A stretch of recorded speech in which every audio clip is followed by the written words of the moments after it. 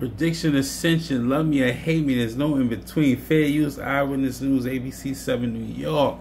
So they did another crackdown on the shelter at Randall's Island, which they said houses over 3,000 migrants seeking asylum, right? Which is a bunch of malarkey, whatever. I don't give a fuck.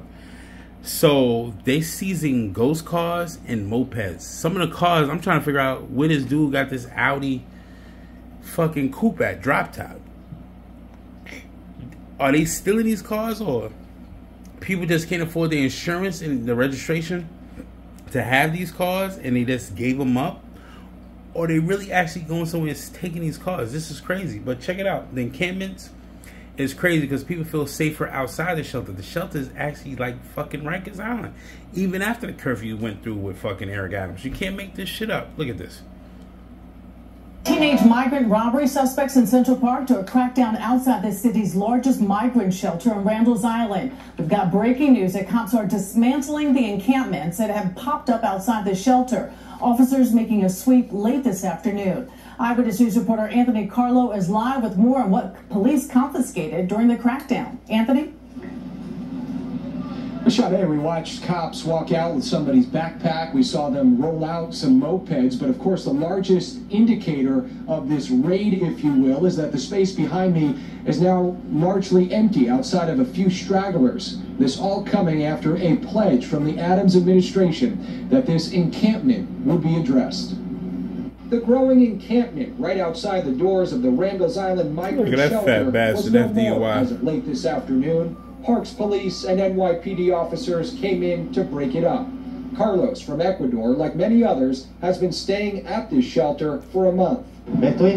I'm waiting to have work authorization and be able to work and get out of here. In the meantime, he's bore witness to an encampment growing bigger and bigger right outside the shelter doors. On a summer day, you'll see folks living and working, even cutting hair.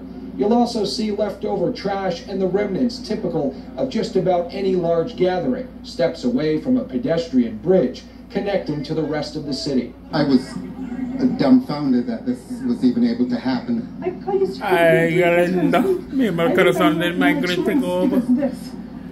What's the mayor's office doing about this? The question one passerby This is what you voted for. Camera.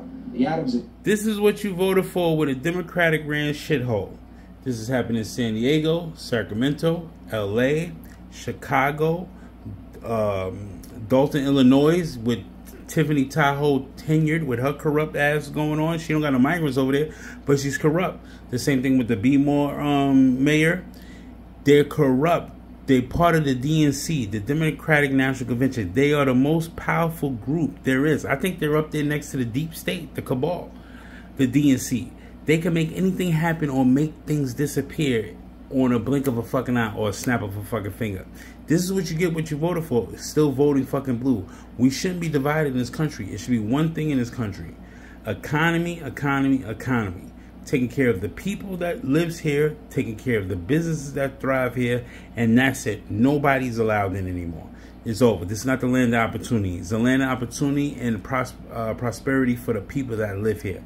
No more outsiders. It is what it is. Continue. Administration has said encampments won't be tolerated.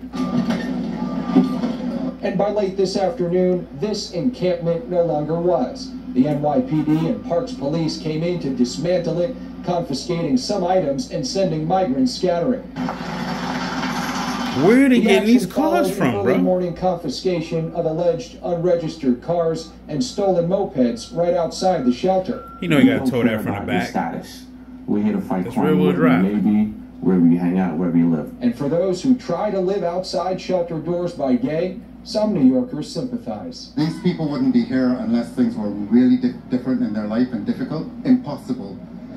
So my heart goes out to them for that. Doggy, we don't care. Things are difficult and fucking impossible for the people that live here now. What are you talking about, you fucking idiot? This is these fucking liberals that I fucking despise. Like, we're fucking suffering. We're hurting.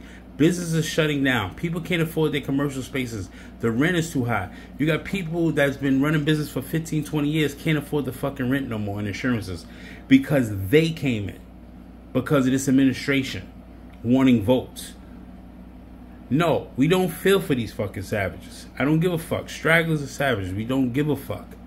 It's not the land of opportunity for foreigners. It's the land of opportunity and optimism for people that reside here already, have their citizenship, and has been with social security numbers and been born here already.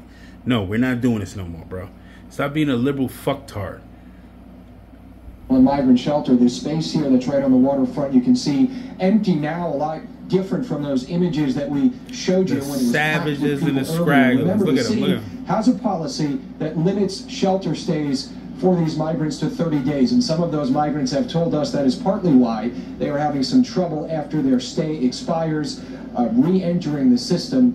If that should change, it's been in place for a while now, that remains to be seen. We're live at the Randall's Island Migrant Center. Anthony Carlo, Channel 7. Yes, this administration has causes, and Eric Adams has spoken out several times about how the city's going to fall if they continue to let these fucking savages in. I don't give a fuck what it is, B. You're a fucking savage. It is what it is. He called them stragglers, call them a bunch of savages. It is what it is. They do what they can do. No, they shouldn't have got here in the first place. This is a land opportunity for the people that reside here. Opportunity for the people that reside here. That's it. Nobody across the border no more. It is what it is. We're suffering. They're taking away the black jobs. Yes. And when you think, whatever, I do what I want. You think we want a fucking Kamala in the office? Bad enough she's a scallywag, knee pad Harris, fucked the way to the top. Then turn around, you're gonna have all these OnlyFans scallywags running around here thinking they can be president too? Nah, bro. We good, man. Your subscription's $15 a month, but you ain't giving up pussy for a $60, $70 date? Make it make sense, shorty. We don't need this no more in this country. Women need to be put back in their place, and men need to be put back in their place. That's it. Men on men, women on women, XY, XX chromosome. That's it. It's done. You already know, man. Predict decisions. Love me, hate me, and there's no in between. Like, comment, subscribe. Help me out the fucking algorithm. Do what you need to do, man. It is what it is.